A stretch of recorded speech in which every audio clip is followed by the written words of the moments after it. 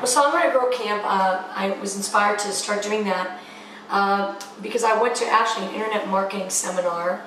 and I saw this really great speaker named Allie Brown, and she talked about writing newsletters, and I thought, well, you know, I've always kind of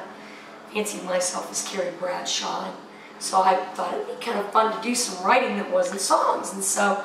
I started publishing a newsletter, and all the people at this internet marketing seminar had these monikers like video internet guy and that kind of thing. I thought, well, I'm going to call myself Songwriter Girl because I'm always going to view myself as a girl, and I'm a songwriter. So I started publishing a newsletter, and then I started doing a radio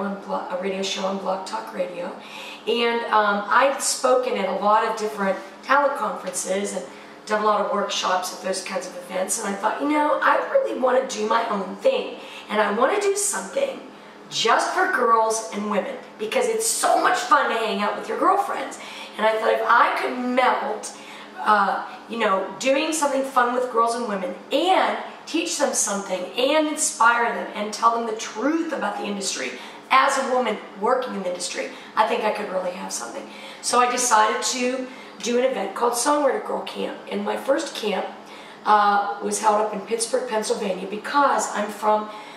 near Youngstown, Ohio, and two marketing guys that I'm good friends with that are up in that area, they really loved the idea, and so they wanted to help me promote my first one.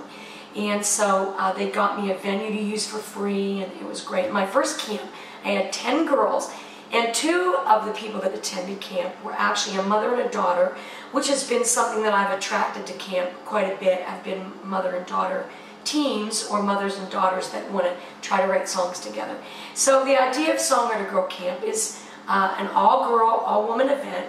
I always say it's for girls of all ages, and that means women too,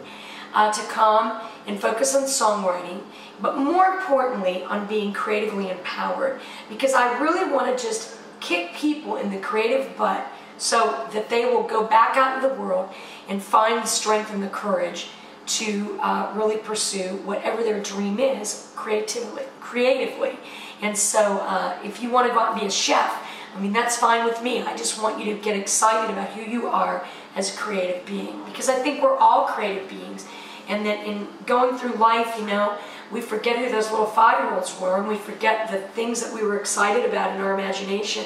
and as we get older, we tell ourselves that we can't do it. And so as a songwriter, I think there's a lot that I can teach people and inspire people to become. If you want to check it out, go to songwritergirl.com, and I'll see you at camp. Whatever you do, stay inspired.